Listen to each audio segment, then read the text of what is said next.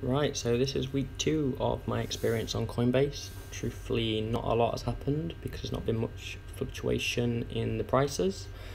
So here we go, money's about the same. One thing I have done since that time, I have sold my Bitcoin. See, that's now in my GBP wallet. I got £22.97 for them Bitcoins. Just go over into Bitcoin. You can see I sold around 5,000 and something. It was like 5,020 I think I sold around here somewhere. You can see if I go over to what I sold,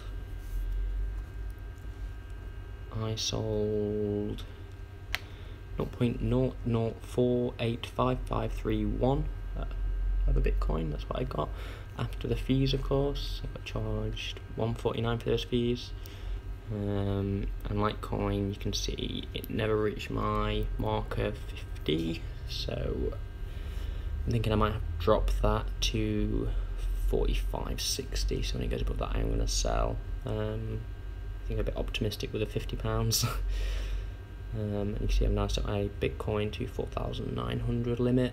So I'll get a notification when it drops below that, and then hopefully I could buy it back and make a bit. It might actually need to be a bit lower than that for me to make some money. Of course, I've got to cover the fees of Coinbase. So like I said, there's not been much fluctuation in the price, only been a few percent up and down, so there's not much you can make in it, especially with them charging you $149 per transaction. I think if you do sell more, they do charge you more as well, but it's only been a few percent up and down.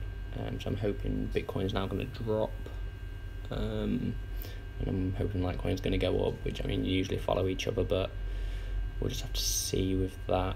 But I thought I'd put a quick video up just on what has changed. So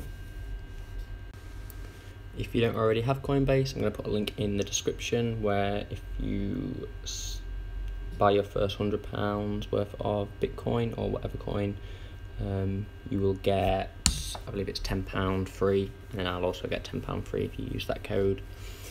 Remember to subscribe to see how I do, and if there's any comments on what you want me to do in regards to improving these videos, let me know, send me a message or leave it in the comments, and I'll get back to you when something actually changes.